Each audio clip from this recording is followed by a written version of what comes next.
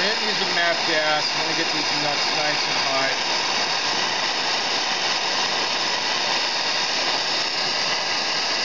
With my infrared gun. Especially if the nut is not 554 degrees. Light being red. That little cap might be. Cap might be. The nut taking a little bit.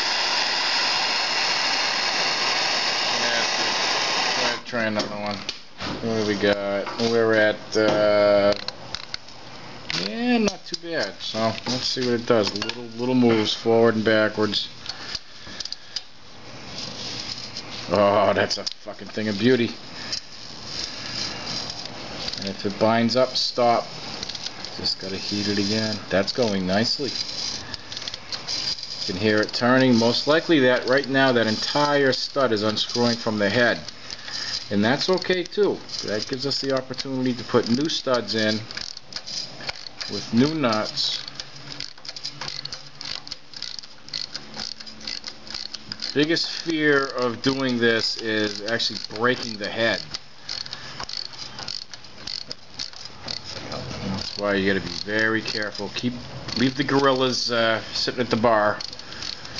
The big gorilla paws out of this project, this sort of project. You need to be patient, take your time, work at it gently. Stud this out.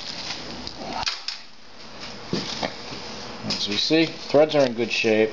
And we're lucky we were able to walk it right out of the head.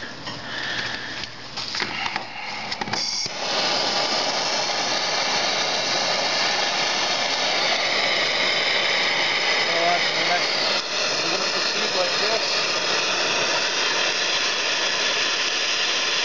Remaining on the right side, and then we have to move on to the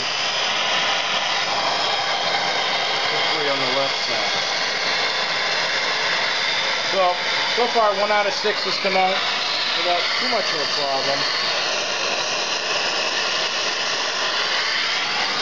Hopefully we get lucky and they all come out. Less cost to the customer that way.